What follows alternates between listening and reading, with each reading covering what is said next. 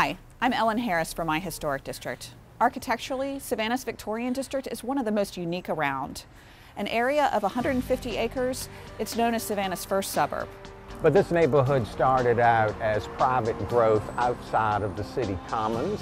Hugh Golson has called Duffy Street home for almost 30 years. His fully restored, elegant home wasn't typical of the neighborhood's earliest structures.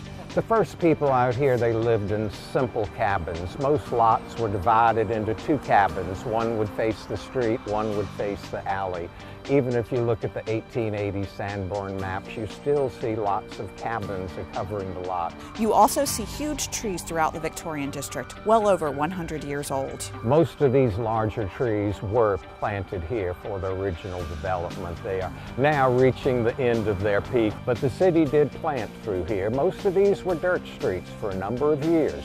And of course, streetcars whizzed through here.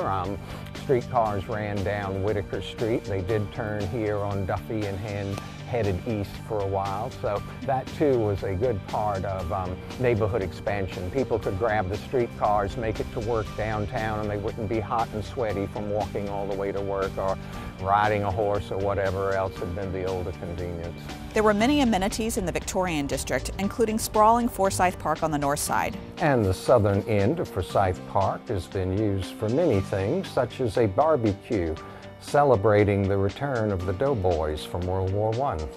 The neighborhood stretches to Anderson Lane on the south. Also in the neighborhood, the Henry Street School by G.L. Norman, and also additions by Alfred Eichberg, the western and eastern wings. Its location so close to downtown made it a bustling suburb. When the neighborhood was first founded, this was a neighborhood of corner stores. That is something that the German community brought to Savannah, is their knowledge of ledger books and running accounts. And of course, they came in with all the corner stores. Bull Street, of course, was a very significant corridor, but it will be developed and redeveloped over time. And like all neighborhoods, the Victorian district has changed. Some, like Hugh Golson, have strived to keep the uniqueness from the late 1800s still visible.